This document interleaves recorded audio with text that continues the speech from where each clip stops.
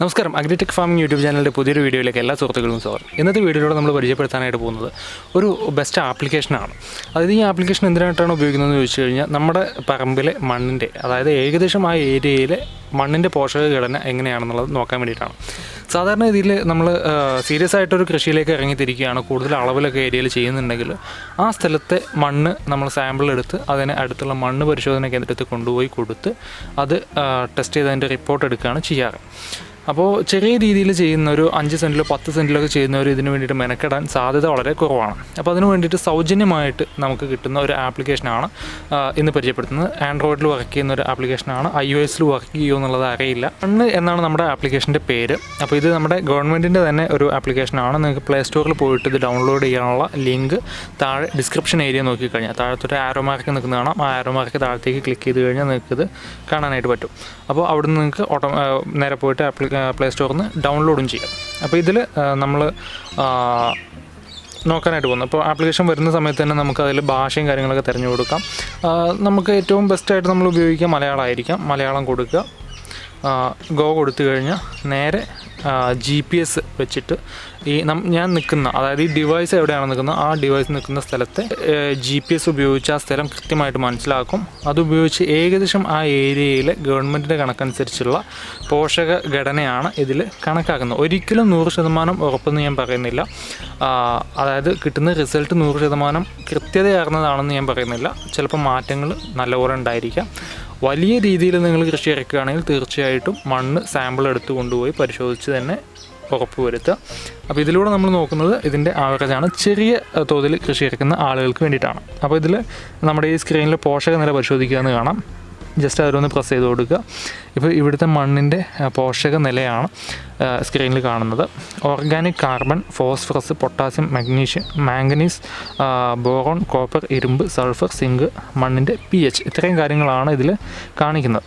അപ്പോൾ ഇതിൽ ഒരു യെല്ലോ ടോണിൽ കാണിക്കുന്നതെല്ലാം മീഡിയമാണ്. ഗ്രീൻ കളറിൽ കാണിക്കുന്നതൊക്കെ ഹൈ ആണ്. റെഡ് കളറിൽ കാണിക്കുന്നതൊക്കെ ലോ ആണ്.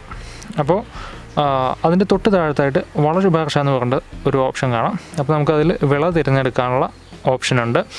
ഈ വലത്തെ ഭാഗത്തായിട്ട് കാണുന്ന വിള തിരഞ്ഞെടുക്കുന്നതിൽ തെങ്ങ്, നെല്ല്, വാഴ, മരച്ചീനി, കൂർക്ക, കൈതച്ചക്ക, കശുമാവ്, കവുങ്ങ്, ചേമ്പ്, വെള്ളപ്പയർ, മഞ്ഞൾ ചെടി, ഗ്രാമ്പു, കാപ്പിച്ചെടി, കൊക്കോമരം, റബ്ബർ മരം, കുരുമുളക്, മധുരക്കിഴങ്ങ്, മാവ്, ചേന, ഇഞ്ചി ചെടി, ചക്ക, ജാതിമരം. ചക്ക എന്നൊക്കെ പറയുന്നത് പ്ലാവിനാണ് കേട്ടോ. അപ്പം അങ്ങനെ പലതരത്തിലുള്ള സാധനങ്ങൾ കൊടുത്തിട്ടുണ്ട്. എല്ലാം ഒന്നും ഇതിൽ ഉൾപ്പെടുത്തിയിട്ടില്ല. അപ്പോൾ ഉള്ളത് നമുക്ക് ടെസ്റ്റ് ചെയ്ത് നോക്കാം. ജസ്റ്റ് നമുക്ക് തെങ്ങൊന്ന് കൊടുക്കാം. അപ്പോൾ വെറൈറ്റി തിരഞ്ഞെടുക്കുക, അതായത് ഏത് തരത്തിലാണ് കൃഷി ചെയ്യുന്നതെന്ന്. ശരാശരി പരിചരണം, നല്ല പരിചരണം. നമുക്ക് എപ്പോഴും നല്ല പരിചരണമാണല്ലോ ആവശ്യം. അതിന് വേണ്ടിയിട്ടാണല്ലോ കഷ്ടപ്പെട്ട് നമ്മളിത് പരിശോധിക്കാൻ നിൽക്കുന്നത്. അപ്പോൾ സങ്കരയിനം ഉയർന്ന വിളവ്, മഴയെ ആശ്രയിച്ചാണോ, അതുപോലെ തന്നെ സങ്കരയിനം ഉയർന്ന വിളവ്. അപ്പോൾ നമ്മൾ തീർച്ചയായിട്ടും തെങ്ങെന്ന് പറയുമ്പോൾ ജലസേചനം ചെയ്ത് ആയിരിക്കും കൂടുതൽ ആൾക്കാരും വളർത്തുന്നത്. അപൂർവം കുറച്ച് ആൾക്കാരായിരിക്കും നനയൊന്നും ചെയ്യാതെ മഴയെ മാത്രം ആശ്രയിച്ച് ചെയ്യുന്നത്. അപ്പോൾ വളശുപാർശ നമുക്കൊന്ന് പരിശോധിച്ച് നോക്കാം. ജൈവ വളങ്ങളും അതുപോലെ തന്നെ രാസവളം ഇതിൽ കൃത്യമായിട്ട് പറഞ്ഞു തരുന്നുണ്ട്. ഏകദേശ ലെവലുകളാണ് പറഞ്ഞത്. നമ്മൾ നോർമലി നമ്മളൊരു ചെറിയ തോതിൽ 1 ഏക്കറിൻ്റെയൊക്കെ ഉള്ളിൽ ചെയ്യുന്ന ആൾക്ക് ഈ ഒരു സിസ്റ്റം ഉപയോഗിച്ച് ചെയ്യാവുന്നതേ ഉള്ളൂ. അപ്പോൾ ഇതിൽ കൃത്യമായിട്ട് കൊടുത്തിട്ടുണ്ട്. അപ്പോൾ ഇവിടുത്തെ ലെവലുകളാണ്. ഇതിൽ കമ്പോസ്റ്റ് എത്ര എണ്ണം, ചാരം എത്ര എണ്ണം, ഈ അസോസ്പെറില്ലം, ഇത് ശരിക്കും അസോസ്പെറില്ലം എന്നായിരിക്കും ഉദ്ദേശിച്ചിട്ടുണ്ടാവുക.